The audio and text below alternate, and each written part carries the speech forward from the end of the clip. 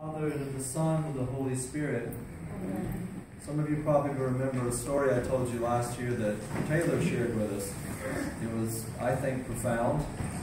It was pivotal in my life when his friend in Serbia, Father Radovoy, had lost his 2 children and wife in a car crash. And Taylor saw him for the first time, and he said to him, "I'm sorry for your tragedy." And Father Radovoy said to him with a straight face, as Taylor described it to me, "Taylor, what I lost is no tragedy, it's just something hard. To lose the kingdom of heaven is a tragedy." And that is true. We all go through difficult things, we all go through trials. That's not in itself the end. It's not something to despair of, because the only thing to despair of is losing paradise. I was listening to a monastic the other day talking about the only real tragedy, the only real failure in life is to fail to become a saint. That is the failure. It's not a failure to not have money, to lose families, to lose health, to lose anything, but to lose sanctity is a huge thing, because God calls us to be saints, to be real saints. And sometimes in that we have difficult times. Hard things happen. The man in the gospel today had a hard life, but in and of itself, that was not a tragedy. What would have been a tragedy was if he had failed to receive the forgiveness of his sins.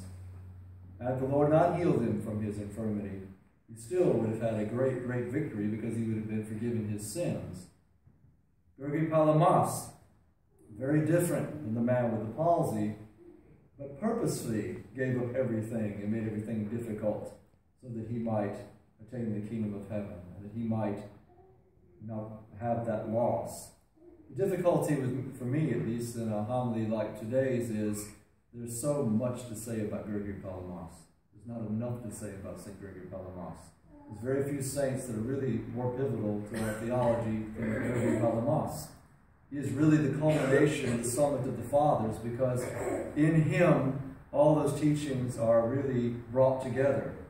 In him, everything they taught, and the point of it all, is brought together and brought before the faithful. That this message is necessary for our salvation, the dogmas of the Fathers. It is vital that we understand it. Today, in Thessaloniki, there was a procession, I'm sure, there's every year, through the streets with his relics, and many wonders are always worked. Taylor and I had the blessing to venerate St. Gregory's relics. I had the blessing to stand in the very spot where he preached those homilies that I was reading this week. And it's a profound thing. St. Gregory came from a very noble family, born in 1296, proposed in 1359. But he decided early on, when he had everything in his hands. His father was a very holy man, by the way, a very great man of prayer. And Gregory had the world at his fingertips. Emperor Andronicus was willing to give him everything and raise him up the ranks. But Gregory sought a greater wisdom. Gregory sought the spiritual life. And so, Gregory, who had as high an education as you could imagine for the time, when you read his writings, you realize he was a quite educated man. He knew what he was talking about, philosophically, theologically, everything. But that's not where he got his real theology. He got his theology by renouncing the life that he knew, fled and went to Vatopedi, became a simple monk, put himself under an elder, Nicodemus. Eventually, after he reposed, he moved to various monasteries in the Holy Mountain, eventually becoming the abbot of Esphegmenu. They didn't let him stay there long. There was too many factions. He ended up in a monastery in Varia, outside of Thessaloniki. Various places. We have pirates attacking the Holy Mountain at the time. We have the Latins attacking the Holy Mountain occasionally. We have many different things. The Serbs attacking Thessaloniki. He had to go out of there. It's a different time in the world then. Wherever he was, he lived very simply, a very serious ascetic life. He denied everything that he knew. He rejected the philosophy, the pagan philosophy that he learned. But when he came to the town, he realized, eventually he had this vision, of course, where he had this cup of milk in his hands and began to churn the wine as it poured out of his hands, and he realized that he was being called to come share that beauty that he had matured with the faithful. And he came, and he was asked to defend the church because this heretic had risen up, Varlam the Calabrian, who eventually, after he rejected orthodoxy, became a cardinal, by the way. and then later on Ekingenos, who's of the same mindset, they rejected Gregory's teaching. They rejected the teaching of the Holy Mountain. They rejected the teaching of the church of how we know God. As Metropolitan Herotheus Lacos defines it in his works, Varlam thought the only way to know God was through philosophy and conjecture. We can know him with our minds. Well, leaves out something very important. The mind is fallen, broken. Gregory said absolutely not. We knew him empirically by experience, by purity of heart was the only way to know God. It was by purity of heart, because as we know, there have been illiterate people in the world who knew God far better than the greatest philosophers. But there have been philosophers who knew God fairly well too. Basil the Great, Gregory theologian, Gregory Palamas. He knew him so well not because of his brilliance of mind, but because of his brilliance of the spiritual mind, his noetic faculty, because of his prayer. He experienced God. He experienced that uncreated light himself. The Latins were so intent on preserving what they call the simplicity of the Godhead, his absolute transcendence, that they made it to where God was unknowable, except through thoughts. And this light of Tabor was nothing but created, almost a mirage, to give us a little bit of a blessing to see something. But Gregory firmly, with the ancient fathers, Gregory of Nyssa in particular I was thinking of, rejects this. Said, absolutely not. The light of Tabor was God himself. It was the uncreated light of God, which has been for all ages. It was his energies in which we can know God. It wasn't breaking him up into different parts, as Varlam accused him of. God has his essence, which is unknowable, and his energies by which he allows us to know him. God is a mystery, and it is profound. Varlam, you resorted to such thing as calling, the Hezekiahs ophthalmologiki, calling them navel gazers. That's where that word comes from, because they looked down at their chests as they prayed.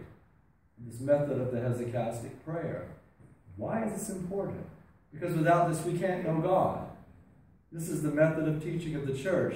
The church teaches we can know God by following those commandments, by being pure, and by entering into silent prayer to the presence of God, by calling on the name of Jesus. Preserves this teaching. This was the experience of the fathers. And of course, it won out in Orthodoxy in 3 councils. As a matter of fact, it was proposed at the recent council in Crete, which of course was a mixed bag, but it was proposed there by people like Metropolitan Herotheus that these 3 councils be recognized as the 9th ecumenical council, the Photian councils being the 8th, about the filioque. And these are very important. Very important. And I do call them the 9th council, by the way. My spiritual father did as well.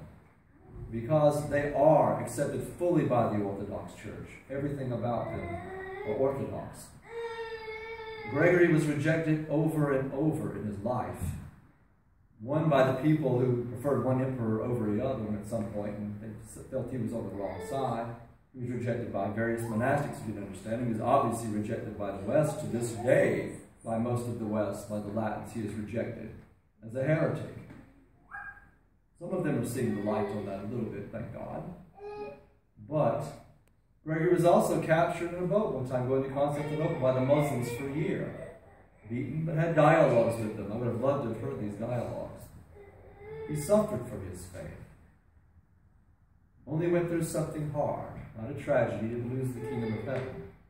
What does this have to do with the gospel today? This man, I decided to read St. Gregory's homily on it, because there was no Gregory Palamas Sunday when Gregory Palamas was preaching about this man. This is the second Sunday of Lent to what he would have preached. Interestingly enough, as an aside, he took this homily and by the end, he wove it into why people shouldn't talk about secular things in church and make jokes. And disciplined speaking in church, and why the church should be a silent sanctuary where only the things of God are spoken about. And he eventually compares it to the fire of Korah, which is illicitly offered. And Korah was burned up. Read Moses. You'll hear about it. Because these words are not proper offerings within the church of God. Only holy things are worthy of the sanctuary of God within the heart. But that's an aside. Gregory marvels at this paralytic. The faith that he had. Yes, there's faith with these four men that bring him and take him to the roof. But the man himself, in the condition he was in, had nothing. Nothing. Had no health, couldn't walk, couldn't do anything for himself, was subject to the whims of others. Had stripped himself of all worldly power, of any glory. These Pharisees, the people that are angry that he's forgiving sins, who had everything and wanted their prestige, the man had none of it, not one bit. So, he comes into the midst by his own choice. He wasn't pleading for these people not to take him into the presence of the Lord. He wanted to go into the presence of the Lord. He felt that he could be healed. Gregory marvels at this man. He stripped himself of all worldliness. Some of it intentionally, some of it not. Didn't worry about what everyone thought. He only wanted Christ, much as Gregory. St. John Chrysostom, looking at the same thing, marvels at the man himself because the Lord says, "Son, your sins are forgiven you." Calls him son, first of all, which is a beautiful thing. The man doesn't protest. What are you doing saying, "My sins are forgiven"? I came here to be healed. We're talking about my sins. He didn't do like us who want to hide who we really are. Very embracing of this. He comes into the midst of all these people, just in ridicule, as John Chrysostom marvels at. And the Lord shows them by a much lesser means that he can heal even that. The forgiveness of sins by telling him to rise up and walk. And the man gets up and walks. And marvel at this, because this is a man who had not walked for goodness knows how long, or anything, any physical strength. So by this time his bones, his muscles are withered.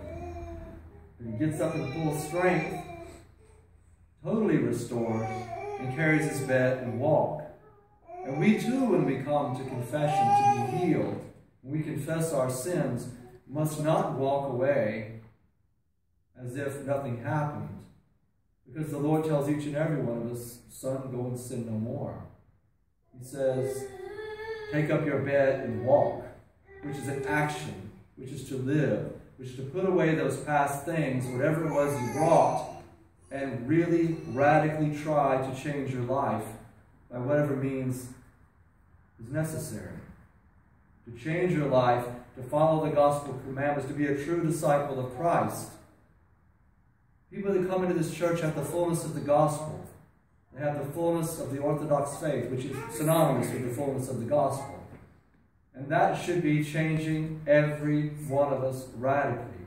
When people meet us, they should see that person is an Orthodox Christian because their life has been transfigured. It hasn't remained the same. They aren't the same as the rest of the world. They may dress a little bit like us. They may eat a little bit like us certain times of the year. They may do some of the same activities we do. They may work in the same jobs, but they are different. They forgive people around them. They don't bear grudges. They don't use foul language. They don't become angry so easily. They yield to others. They pray. They say their prayers no matter what. They keep the fast. They cross themselves in public. They're not ashamed of the cross of Christ, which so many in this day and age are. Gregory Palamas is not ashamed of the cross of Christ and bore it his entire life, as this paralytic did. St. Gregory is one of my favorite saints for a multitude of reasons. St. Gregory is showing us the way to God, that way of life. And he's calling all of us, not just the monastics in the caves, not just the people at Vatopedi or Esfigmeno or any of these wonderful monasteries. He went out and told the lay people, as a matter of fact, it's in his homilies, how to say the Jesus prayer for the laity. He encouraged the people to enter into the prayer of Christ. And of course, the prerequisite to that was humility and following Christ. Jesus prayer is not much good if we do the Jesus prayer and then go out and break the commandments right and left. Does it make a difference? So Gregory gave us the fullness of the gospel. You get many different angles on St. Gregory. If you read his works, you can see theology at the highest degree, which is well beyond most of us. When you read his homilies to the faithful, and you read a man who is profoundly pastoral, a man who is deeply, deeply rooted in the Scriptures and the fathers of the church. More than that, he was deeply rooted in practicing it himself. He lived the life of the gospel. And because of this, his renunciation of the high and mighty things of the world were not his demise. He didn't fail. Gregory gained paradise. It wasn't a tragedy, while there were many hardships. As with the paralytic, Gregory took up his bed and walked. Brothers and sisters, God forgives your sins. He was my sins. And he calls us to take up our beds and walk along with Gregory Palamas in the path of the fathers. Amen.